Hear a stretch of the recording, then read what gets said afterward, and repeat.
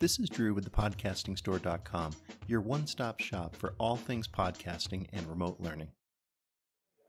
All right, so we're here at the CBA conference here at Lakewood High School, and we just shot a video talking about a rig that we have kind of devised that's going to help with marching band judging. What I wanted to show is what we did to create that video. So Matt, the intrepid cameraman, is helping. Normally I try and do these without a crew to show you how easy it is to do.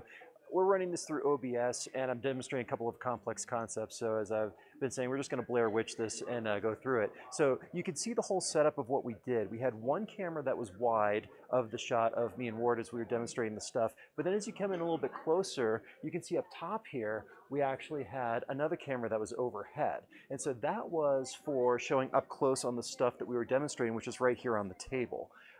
So we get wide establishing shot, but then up close for that. And we ran that through OBS, so that way we didn't have to edit later and splice scenes together and all that. I don't mind doing that, but that was kind of more complex than we needed to get for this. Just doing it as a live stream recording, so it's kind of live on tape, if you will. And then the sound that we did for that is our trusty Rode Wireless Go 2. So you see we've got that running here into the PodTrack P4 on the receiver, and then I've got the transmitter in my pocket with the lavalier mic as usual, and Ward's setup is over here as well. So it was a really effective way of creating an informational video kind of on the fly. I mean, we're in a live setting here. There's ambient noise, there's people walking around. We can only control so much with the environment, but as usual, the content is what actually matters, and we want to get that out quickly because we've got people who need this solution and they need it pretty soon. So we wanted to show them what's possible and to make sure that we disseminated the information.